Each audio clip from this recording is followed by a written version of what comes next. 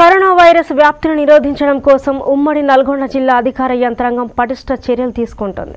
ఇందులో భాగంగా కూరగాయల కొనుగోలు కోసం కేంద్రాల వద్ద ప్రత్యేక ఏర్పాట్లను చేశారు. కూరగాయల కొనుగోలు చేసేందుకు వచ్చే ప్రజలకు ఇబ్బంది కలగకుండా అధికారులు ఏర్పాట్లు చేశారు. ఇక దీనిపై మరింత సమాచారాన్ని మా నల్గొండ ప్రతినిధి రామకృష్ణ అందిస్తారు.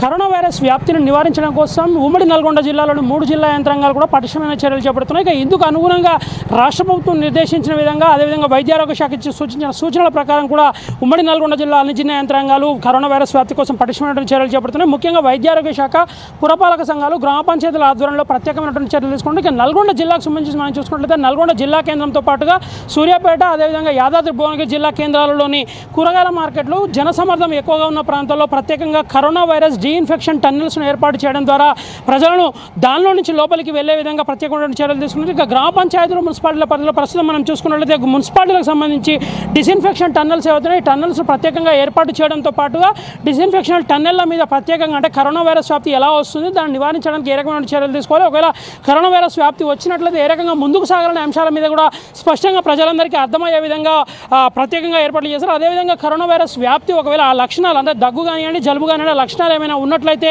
ఏ రకంగా దాంట్లో నుంచి బయటపడాలనే దిశగా కూడా డాక్టర్లను ఎలా సంప్రదించాలి, దానికి సంబంధించిన టోల్ ఫ్రీ నెంబర్లు కానీ హెల్ప్ లైన్ నెంబర్లు కానీ ఏమున్నాయి అనేది కూడా ప్రత్యేకంగా వివరిస్తూ ఫ్లెక్సీ బ్యానర్లను కూడా ఏర్పాటు చేశారు. ముఖ్యంగా సురక్షితంగా ఎలా ఉండాలనే దాని మీద ప్రత్యేకంగా అంటే ఇప్పటివరకు ప్రభుత్వం కానివ్వండి, కేంద్ర ప్రభుత్వం ప్రత్యేకంగా చెప్తున్నారు ఎవరు కూడా అత్యవసరమైన పరిస్థితులు తప్పనిసరి పరిస్థితి ఉంటే తప్ప ఇళ్ల నుంచి బయటికి రావద్దని చెప్తున్న క్రమం ఏదైతుందో దానికి అనుగుణంగా స్టే హోమ్ అదేవిధంగా స్టే హెల్దీ అనే నినాదంతో ముందుకు సాగుతున్న విధంగానే ప్రత్యేకమైనటువంటి ఏర్పాటు చేశారు. ఇక డిస్ఇన్ఫెక్షన్ టన్నెల్కి సంబంధించి మనం చూసుకున్నట్లయితే డిస్ఇన్ఫెక్షన్ టన్నెల్ ద్వారా ప్రతి ఒక్కరు అంటే ఇందులో నుంచి మార్కెట్లోకి ఎవరైతే వస్తున్నారో వారంతా కూడా ప్రత్యేకంగా డిస్ఇన్ఫెక్షన్ టన్నెల్ ద్వారా ఇక్కడ లోపలికి రావడం అంటే ప్రత్యేకంగా డిస్ఇన్ఫెక్షన్ టన్నెల్ ఏర్పాటు చేయడం ద్వారా దీంట్లో ప్రత్యేకంగా కలిపినటువంటి రసాయనాలన్నింటినీ ప్రత్యేకంగా ఏర్పాటు చేయడం ద్వారా ప్రతి ఒక్కరు డిస్ఇన్ఫెక్షన్ టన్నెల్ ద్వారా కూరగాయల మార్కెట్ లోపలికి వెళ్ళడం, అదేవిధంగా తిరిగి అదే కూరగాయలు కొనుగోలు చేసిన తర్వాత అదే డిస్ఇన్ఫెక్షన్ టన్నెల్ నుంచి బయటికి రావడం ఏదైతుందో వీటన్నిటి కూడా ప్రత్యేకంగా చర్యలు తీసుకోవడం కూడా ఇప్పటికే మున్సిపాలిటీ ప్రత్యేకంగా ఏర్పాటు చేసింది. నల్గొండ పట్టణంలో ఏర్పాటు చేసినటువంటి 4-5 కూరగాయల మార్కెట్లు ఏమైనా ఈ కూరగాయల మార్కెట్లతో పాటుగా ప్రధాన కూడలటువంటి క్లాక్ టవర్ సెంటర్లో కూడా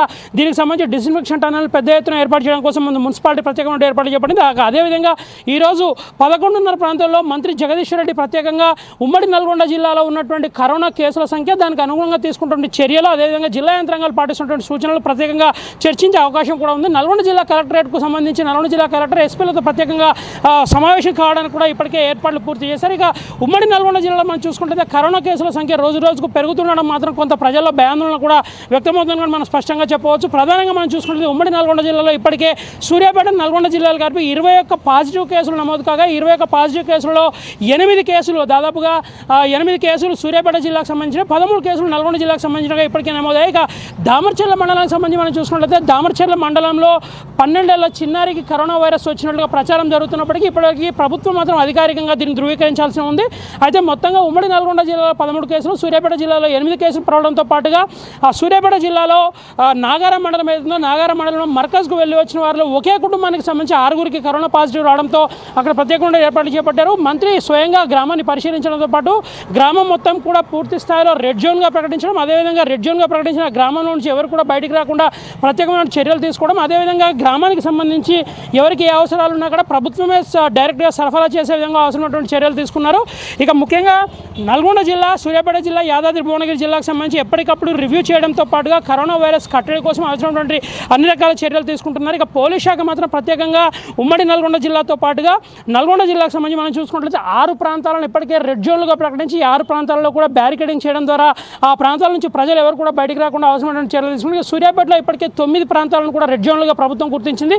ఈ 9 ప్రాంతాలలో కూడా ప్రజలు ఎవరికి బయటికి రాకుండా పూర్తి స్థాయిలో పటిష్టమైన ఏర్పాట్లు చేపట్టారు. ఇక వైద్య ఆరోగ్య శాఖకు సంబంధించి కానివ్వండి, అదేవిధంగా పోలీస్ శాఖకు సంబంధించి కానీ పూర్తి స్థాయిలో పటిష్టమైనటువంటి భద్రతా చర్యలను విధి నిర్వహణ జరిగే విధంగా వారికి అవసరమైనటువంటి ఏర్పాట్లు ఇప్పటికే ప్రభుత్వాలతో పాటుగా స్వచ్ఛంద సంస్థలు, వైద్యులు కూడా వారికి సహకరిస్తున్న పరిస్థితి ఉంది. పీపీజీ కిట్లు అంటే పూర్తిగా తల భాగం నుండి కింది భాగం వరకు వారు పూర్తిగా పీపీజీ కిట్లను ధరించడం ద్వారా ఎక్కడికి వెళ్ళినా కూడా కరోనా వైరస్ బారిన పడినటువంటి వ్యక్తులు ఎవరుతున్నారో వాటి నుండి వీరికి కరోనా వైరస్ సోకకుండా ఉండడం కోసం ప్రత్యేకమైనటువంటి చర్యలు తీసుకుంటున్న పరిస్థితి కూడా మనం చూస్తున్నాం.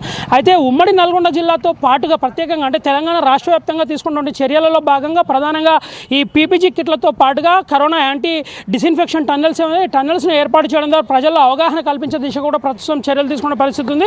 ముఖ్యంగా ప్రజలు ఎవరు కూడా బయటికి రావద్దని స్పష్టంగా చెప్పడంతో పాటుగా ప్రతిరోజు అంటే దాదాపుగా ప్రతినిత్యం నిత్యావసర సరుకుల కొనుగోలు కోసం పెద్ద ఎత్తున ప్రజలు ఇప్పటికే రోడ్డు మీదకి వస్తున్న పరిస్థితుల్లో వారికి అవగాహన కల్పించడంతో పాటుగా ప్రతి ఒక్కరు కూడా ఇళ్లలో ఉండడం ద్వారా తమ ప్రాణాలను రక్షించుకునే దిశగా చర్యలు తీసుకునేందుకు ప్రభుత్వం మాత్రం చర్యలు తీసుకునే పరిస్థితి కనిపిస్తుంది. ఇక నల్గొండ జిల్లాకు సంబంధించి ప్రత్యేకంగా ఎవరైతే విధి నిర్వహణ చేస్తున్నారో ఈ విధి నిర్వహణ చేస్తున్నటువంటి వైద్యారోగ్య సిబ్బంది అదేవిధంగా పోలీస్ శాఖకు సంబంధించిన వారికి మాత్రం ప్రతినిత్యం అనేక మంది స్వచ్ఛంద సంస్థలు, లయన్స్ క్లబ్, వాసవి క్లబ్తో పాటు అనేక మంది వ్యక్తిగతంగా కూడా ఆర్థిక సహాయ సహకారాలు అందించడంతో పాటుగా ప్రతినిత్యం వారికి భోజనాలు, అల్పాహారాలు అందిస్తూ తమ మానవత్వాన్ని, దాతృత్వాన్ని కూడా చాటుకుంటున్న పరిస్థితి ఉంది. అయితే ఉమ్మడి నల్గొండ జిల్లా వ్యాప్తంగా మనం చూసుకుంటున్న పరిస్థితి అయితే ప్రత్యేకంగా కూరగాయల మార్కెట్ల వద్ద అదేవిధంగా పబ్లిక్ అంటే ఎక్కువగా జనసమర్థం ఎక్కడైతే రోజు ఉదయం నుంచి సాయంత్రం వరకు వెళ్తున్నారో ఆ ప్రాంతాల వద్ద డిస్ఇన్ఫెక్షన్ కౌంటర్లను కూడా ఏర్పాటు చేయడానికి ఇప్పుడు మున్సిపాలిటీ చర్యలు తీసుకున్న పరిస్థితి ఉంది.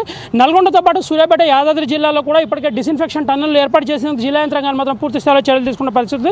ఉమ్మడి నల్గొండ జిల్లాలో ప్రస్తుతం ఉన్నటువంటి 21 కరోనా పాజిటివ్ కేసులు అవుతున్నాయి. ఈ కరోనా పాజిటివ్ కేసులు 21 కరోనా పాజిటివ్ కేసులకు సంబంధించి వారి బంధువులను అదేవిధంగా వారు ఎవరెవరైతే కలిసారో వారందరినీ కూడా ఇప్పటికే క్వారంటైన్ తరలించిన పరిస్థితి ఉండగా ఇక వారు అంటే ఫర్దర్గా ఇంకా ఎవరైనా కలిసిన వారు పూర్తి వివరాలు సేకరించడం ద్వారా కరోనా వైరస్ వ్యాప్తిని ఉమ్మడి నల్గొండ జిల్లాలో పూర్తి స్థాయిలో అరికట్టేందుకు మాత్రం ప్రభుత్వ యంత్రాంగం, జిల్లా యంత్రాంగాలు పూర్తి స్థాయిలో ఒక ప్రణాళికాబద్ధంగా ముందుకు సాగుతున్నాయని చెప్పవచ్చు. వీడియో జర్నలిస్ట్ రాజుతో రామకృష్ణ, ONETV న్యూస్, నల్గొండ.